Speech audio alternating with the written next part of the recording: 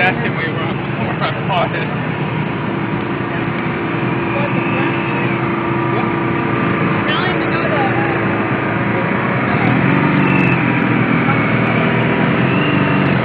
Well, it looks like it died down here. We're about a block away. We just saw a few vehicles with gang activity, but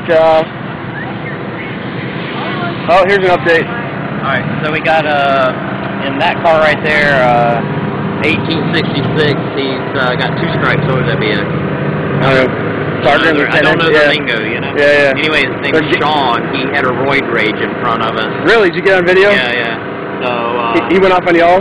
Yeah. You can't. This from here, we have to stay on the sidewalk. Cannot be in the road.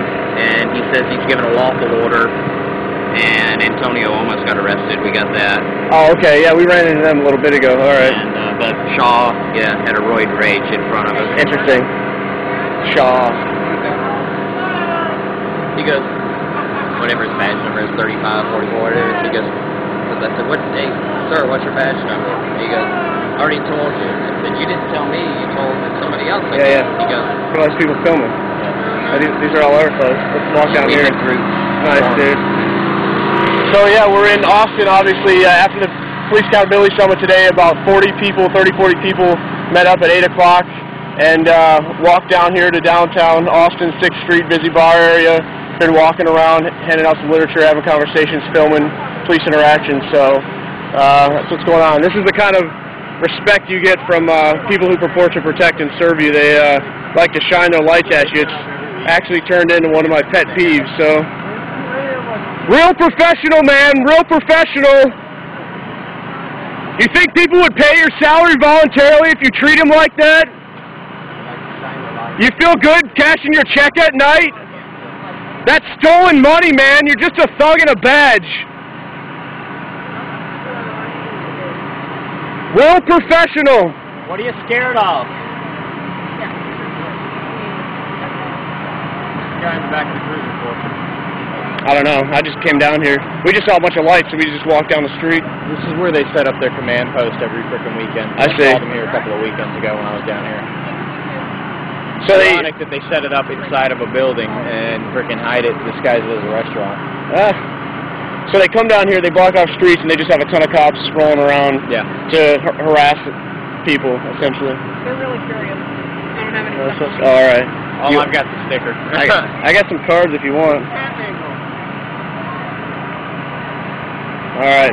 Well, anyway, I guess that's what's going on in Austin. A lot of folks rolling around.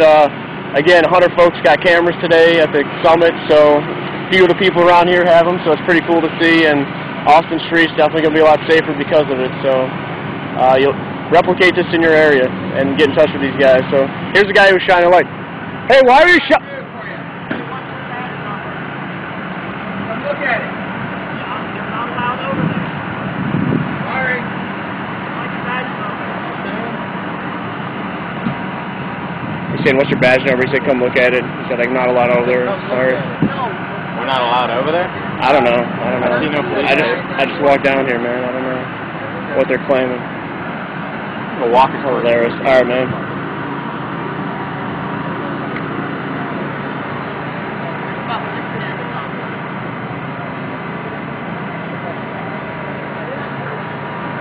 All right, anyway, yeah, so there's been a lot of video collected tonight, some interviews done. Plan to chop up a video in the near future. You know, again, it's really cool. The Austin scene's always had a really deep and diverse activist community, and with the advent of the Peaceful Streets Project, a lot of folks from disparate demographics and groups have sort of met and started collaborating. So it's really awesome to see, you know, the common theme being police accountability, and now with 100 more cameras in hands of people who, you know, want to hold others accountable for their actions, it's only going to get better here in Austin.